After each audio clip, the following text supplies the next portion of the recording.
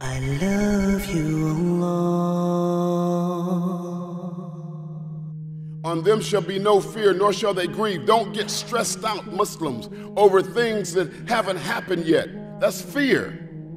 And don't get stressed out over things that's already happened.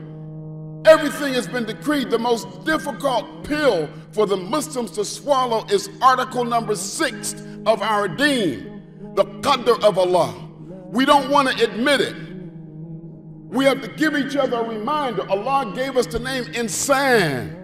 Insan, literally translated, means the creature that has to be reminded. Because out of everything that Allah created, we're the only one that forgets. We forget about the power of Allah. We forget about the presence of Allah. We forget that we came from a clot and we were nothing.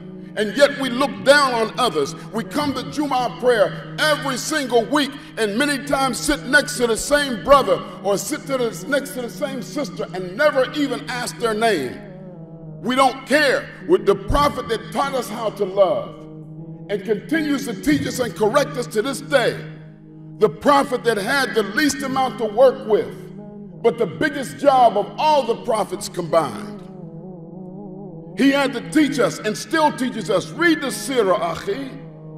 He has to teach us how to wear our clothes, how long, how short, how to wear our beard, how to laugh, how to cry, how long to cry, how loud to laugh, how to drink water, how to drink milk, what to say before we go to bed, what to say when we wake up, subhanallah.